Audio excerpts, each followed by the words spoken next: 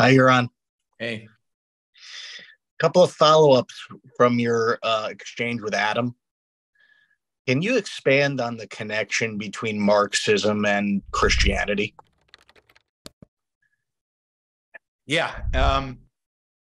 So think about Marxism as a system that requires you to sacrifice. Think of Christianity. Let's start with Christianity. Christianity has basically two fundamental premises. One is truth is unknowable to the individual. It comes from some kind of mystical revelation. Happens to be God, but mystical revelation. And two, your life is not yours. Your life is to be sacrificed to something, God in this case, but your life is not yours. Christianity says fill in the blank with God and fill in the blank, fill in the blank with God and fill in the blank with mystical revelation. You know what you know through mystical revelation, and you're supposed to sacrifice to God. Marxism basically takes that same basic idea, replaces God with the proletarian, and you have the same deal. You don't have access to knowledge. You don't know anything. You're completely determined as an individual. Your fate is basically determined by forces outside of your control.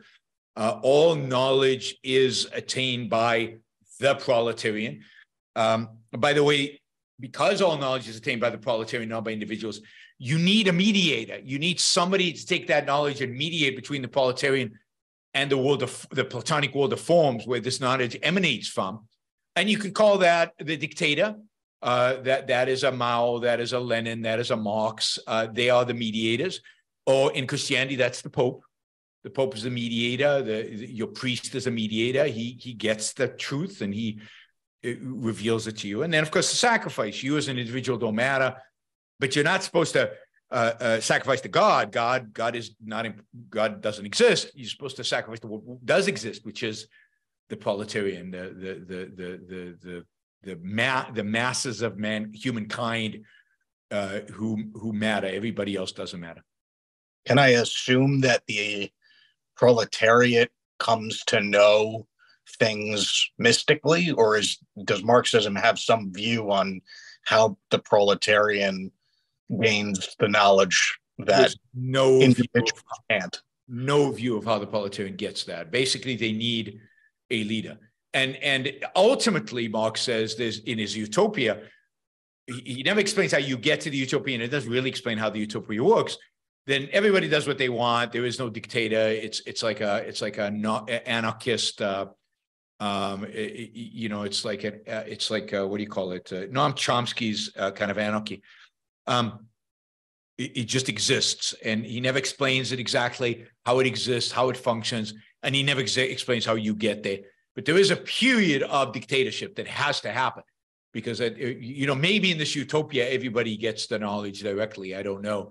But in an intermediate period, you definitely need a dictator to intermediate between the place where truth lies and the proletarian. Remember, all of these philosophies are fundamentally Platonic.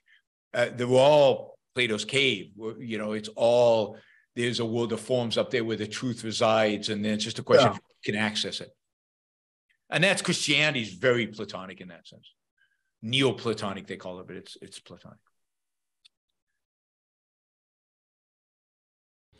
Thank you for listening or watching the Yaron Brooks Show. If you'd like to support the show, we make it as easy as possible for you to trade with me. You get value from listening. You get value from watching. Show your appreciation. You can do that by going to yaronbrookshow.com/support, by going to Patreon, Subscribestar, Locals, and just making a appropriate contribution on any one of those channels. Also, if you'd like to see the Yaron Brooks Show grow, please consider sharing our content, and of course, subscribe. Press that little bell button right down there on YouTube so that you get an announcement when we go live. And for those of you who are already subscribers and those of you who are already supporters of the show, thank you. I very much appreciate it.